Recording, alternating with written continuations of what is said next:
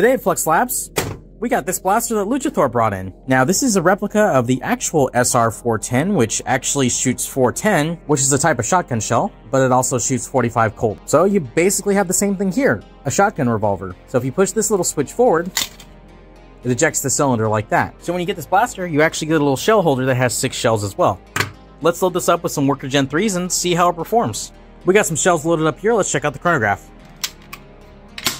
55. 56. 50.